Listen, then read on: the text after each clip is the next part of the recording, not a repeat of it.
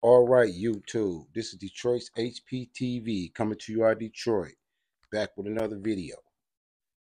We're going to address the elephant in the room because it seems like a lot of people won't get down to the basics of what's happening in this country.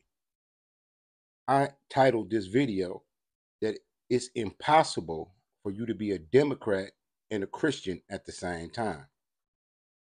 You cannot be a Christian and a Democrat. The Democratic Party bases its policies on things like abortion, which is prohibited by the Bible and Quran, so you can't be a Muslim either. It wants to change the gender of your children on a school level. Everything that the Bible or God says don't do, the Democrats tell you that you can do. Now think about it. In the Bible or in theology, it tells you that the devil deceived the people by saying that he was offering them something that God had prohibited. You know, so in this Christian nation, it's forbidden to destroy the fruit of your womb. It's forbidden for men to lay with other men as they would a woman. Everything the Old Testament and the New Testament says is forbidden, the Democratic Party has said is permissible.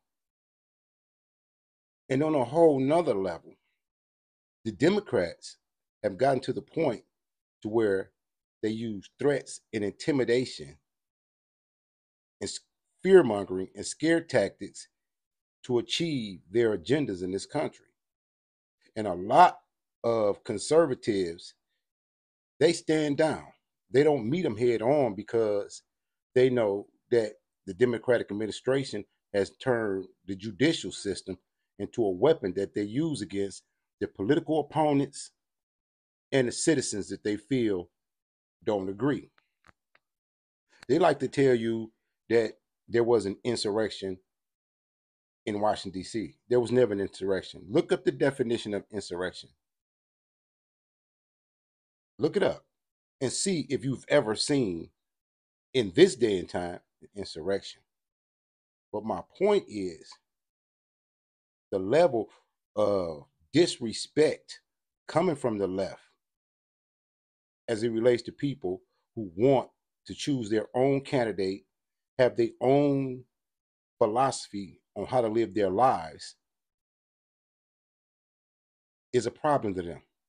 You know, when you look into the Biden administration and the things they do, even if you look at Joe Biden's son, Hunter,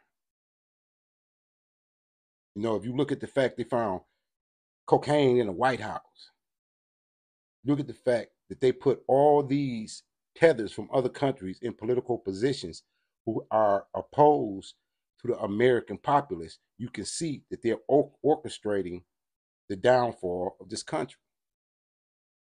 You know, the devil deceived the whole world, as they say in Revelations. So you have these people, they come out and they act like they're really for the people, but they're not for the people. They're for power, they're for money, they're for the trafficking, they're for all the evil and wickedness that you see in this country. America is closer to Sodom and Gomorrah than it is to a Christian nation. You know, you see the Democratic Party has infiltrated the church. Most of their latest political tricks have been done in churches because they seek to defile the house of God. They think to mislead God's people. And you stand back, and because of your own shortcomings, you're afraid to tell the truth. I don't think that I've lived anywhere near a perfect life. I've made so many mistakes that I'm only alive by the mercy and grace of God. And I know I'm unworthy. So you can't come at me with nothing. I am unworthy of the mercy of the Most High, and I exist and function only by grace. I'm not justified in even walking this planet because of the transgressions that I've taken in my life, in my younger years, as a imperfect person, imperfect man. But one thing about me is I always knew when I was doing wrong. And I always had remorse for certain things that I did. But the Democratic Party has proven to be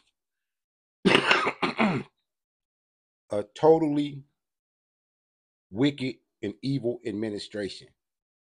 And their tactics of bullying conservatives is unacceptable. Patriots out there, look how they talk about the people who disagree with their policies. You have to be stupid, fanatical, dumb, brainwashed. They come at you with everything. And most of the conservatives, they stand down because they see that they're using the judicial system against Trump and against any of their opponents. They have the full control of Hollywood and the entertainment industry. You know what I mean? Most of them people on the list that Epstein had are Democrats. Epstein's Island was a Democratic playhouse. So let's keep it real, people. Let's keep it real. We know that the Democratic Party is 100% wicked and evil. And they choose to make this country unacceptable to God. I'm going to show you a clip. I think I showed you this clip before. I want you to see Joy Reid again. Jay put Joy Reid out there on MSNBC because she got a black face. You know what I mean? So whenever they want to communicate some debauchery or foulness that goes against the aspiration of black people, they pick a black face. But look at her wickedness as she goes at this pastor. Look at what they do. Look at how they're talking to the country with their bullying and their threats. Patriots, people of God, be honest. Can you be a Democrat and a Christian or a Muslim when both ideologies and philosophies are diametrically opposed to each other? So this is Saturday. So, tomorrow Sunday you go to church. You sit there and you listen to your pastor, how he don't speak against abortion, how he don't speak against evil because he wants to protect that 501c3 while he leads you to hell. Do you really think that your prayers are being heard when you practice evil and wickedness in the name of democracy?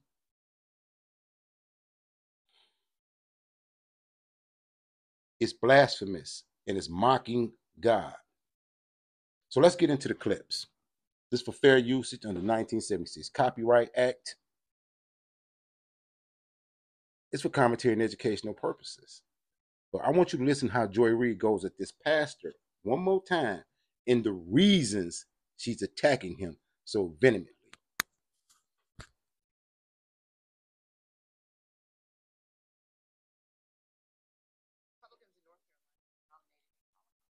LGBTQ hating, gun loving, anti-abortion extreme.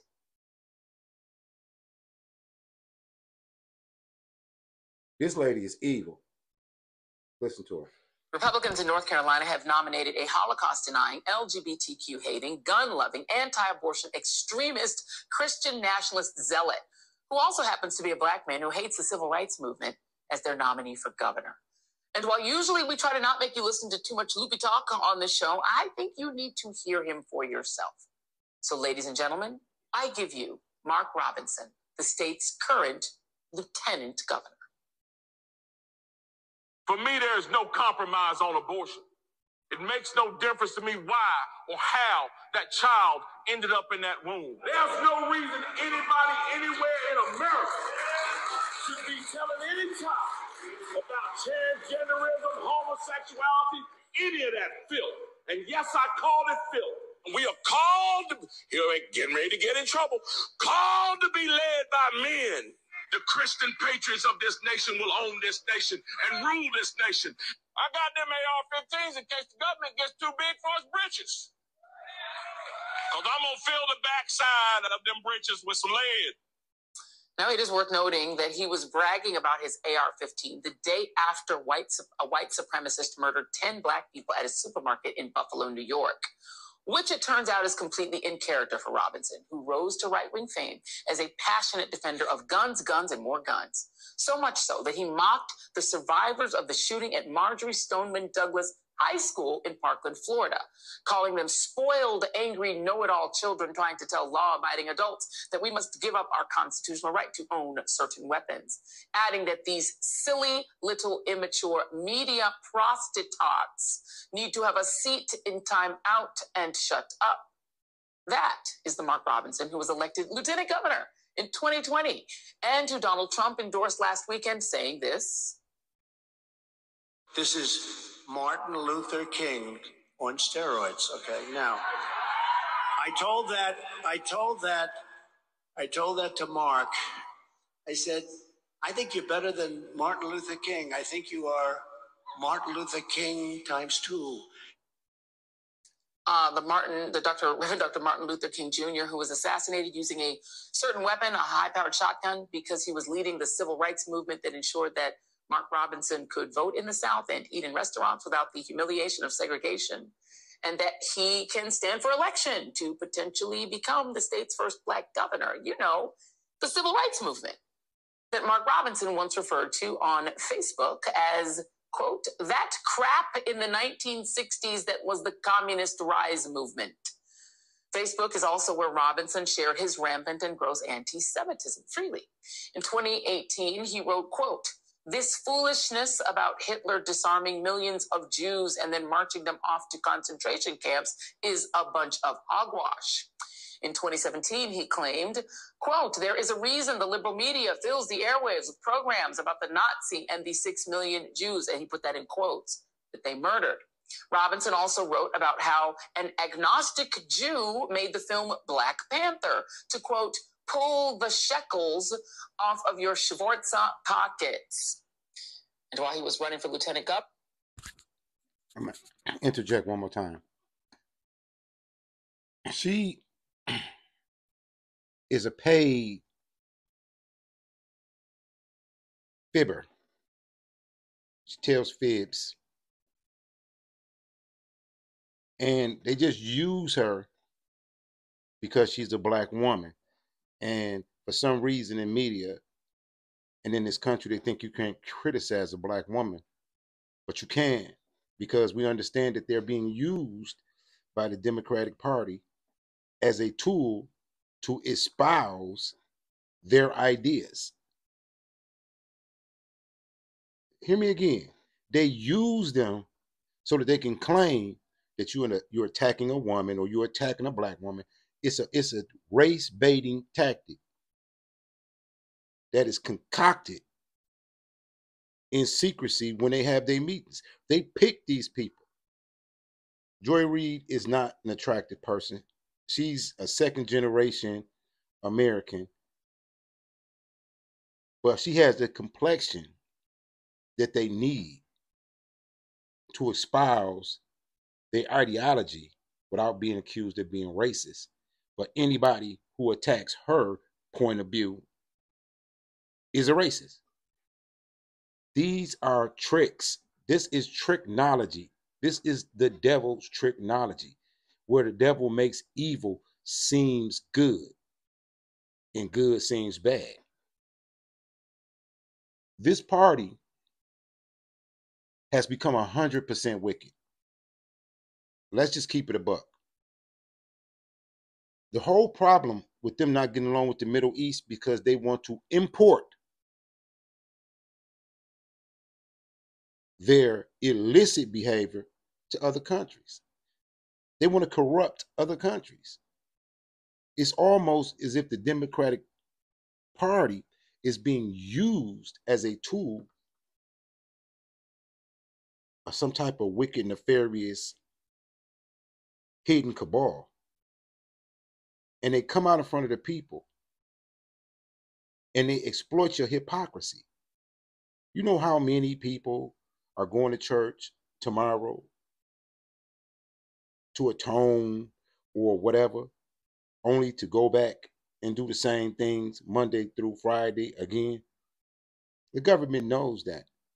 So they make it legal so you can compare what's legal with what's right.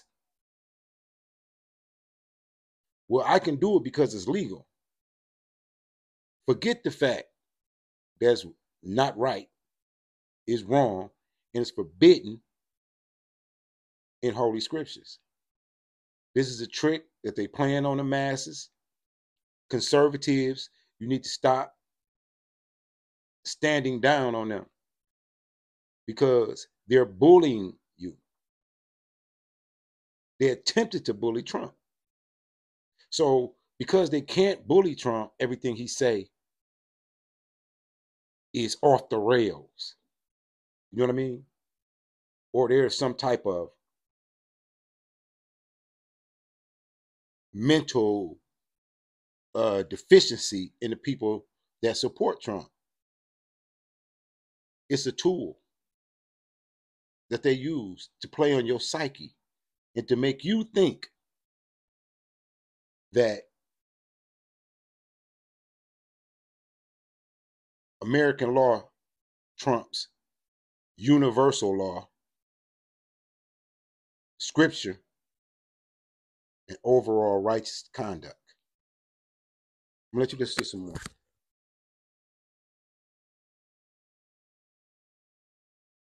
Governor in 2020, Robinson voiced agreement with a religious leader who claimed that the four horsemen of the apocalypse are the Rothschild family of international bankers that rule every single central bank, the CIA, China, and Islam. And somehow a majority of North Carolina voters elected that man lieutenant governor. Maybe they didn't know all of that. But it is that Mark Robinson who North Carolina Republican primary voters have chosen as their candidate for governor. Democrats, meanwhile, nominated North Carolina's current Attorney General, Josh Stein, who, if elected, would become the state's first Jewish governor. The irony is kind of poetic. Josh Stein, North Carolina Attorney General and Democratic nominee for governor, joins me now. I guess Now she pulls up the Democrat and she tries to use his ethnicity.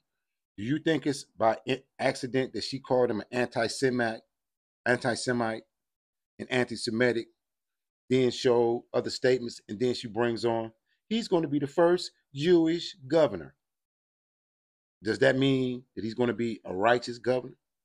Does that mean he's going to uphold Judeo-Christian ethic? Does that mean anything other than the fact that you can't speak against them or you're going to be considered an anti-Semite?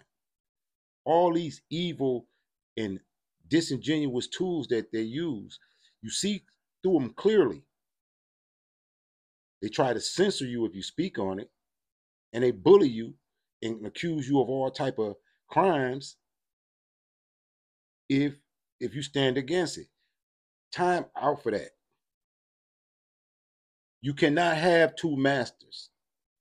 You're going to hate one or love the other. So you can't serve God and mammon. Let's look at something else.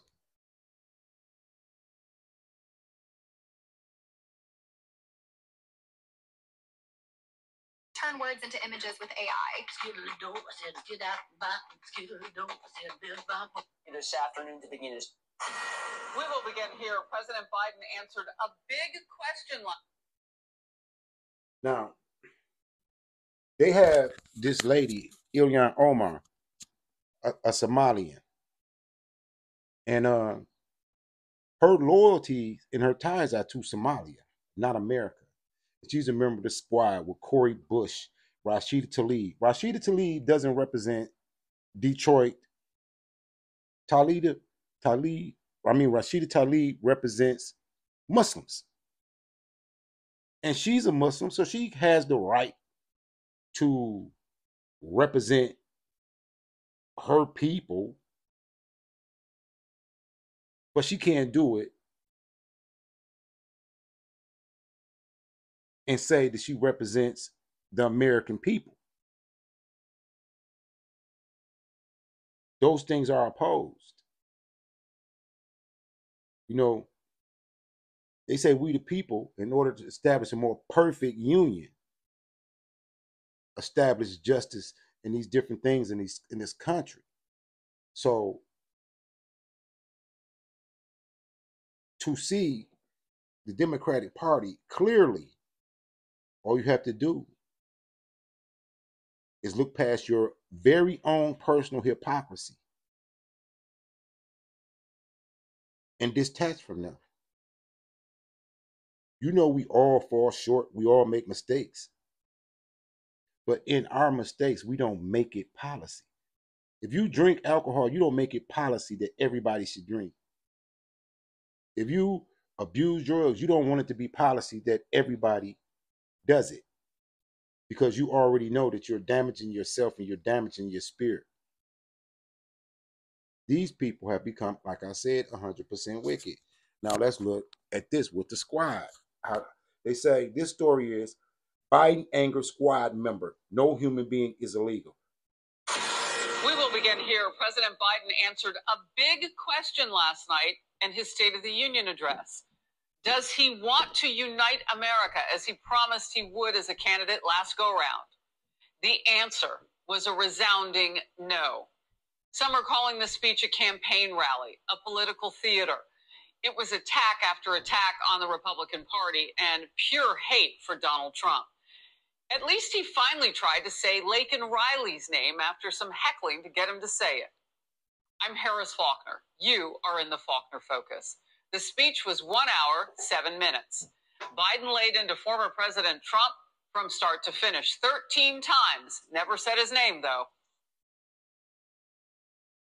President, my predecessor, failed the most basic presidential duty that he owes to American people, the duty to care.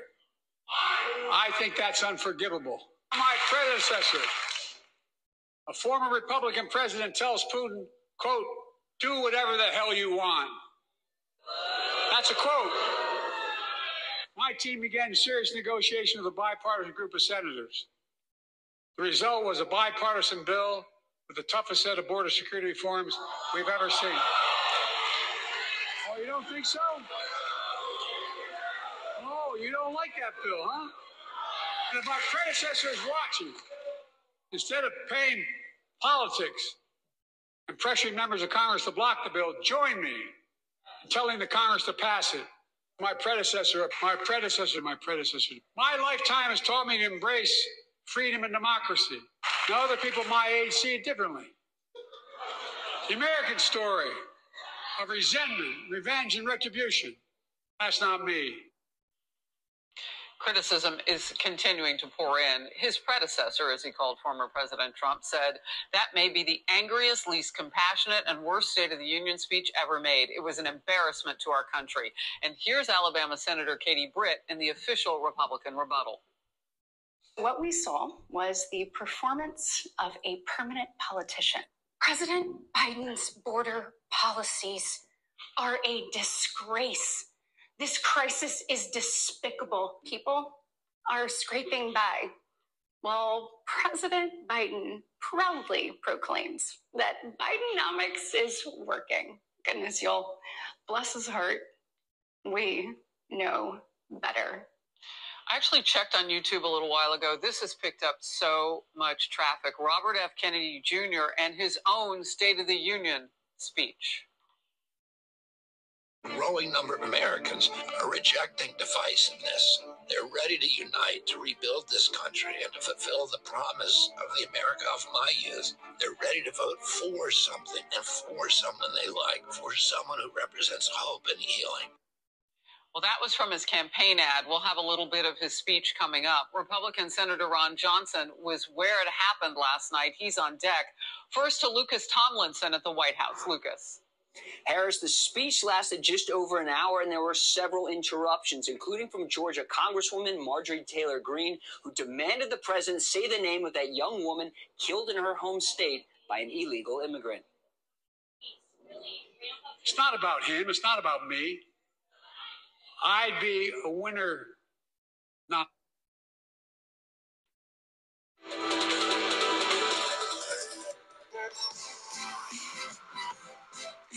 Really.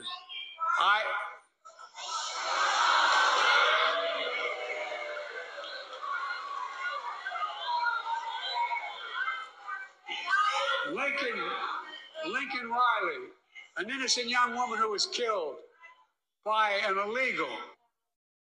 President Biden might have been thinking about football. Of course, Lincoln Riley's the head coach of the USC Trojans. Now, some pushback from a progressive member of the squad, Ilhan Omar, posting on X, "Let me be clear, no human being is illegal." That word didn't seem to bother former House Speaker Nancy Pelosi, who gave Biden a sitting ovation. We usually say undocumented. He said illegal. I don't think it's a big deal. Okay. I don't think it's a big deal. But more broadly, because I think that his focus. I'm going to end on that note. Ilhan Omar, a Somalian national who still represents Somalia in the Congress in the United States, said no one can be considered an illegal. How is that possible when you illegally cross the border? So you are saying that no nation should have boundaries.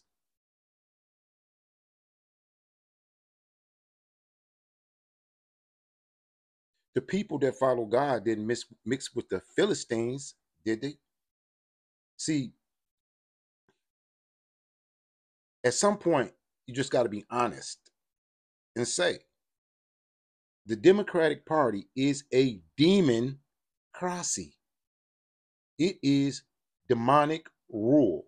It is anti-God and anti-country. And I know some of you gonna, oh, I'm gonna unsubscribe. I don't care. Move around. But you're not gonna sit up here and say that you represent God and country when everything you do goes against God and country. I'm going to end on that note. Signing to you out of Detroit. Peace. Keep your head on a swivel. Salute to all patriots. Peace.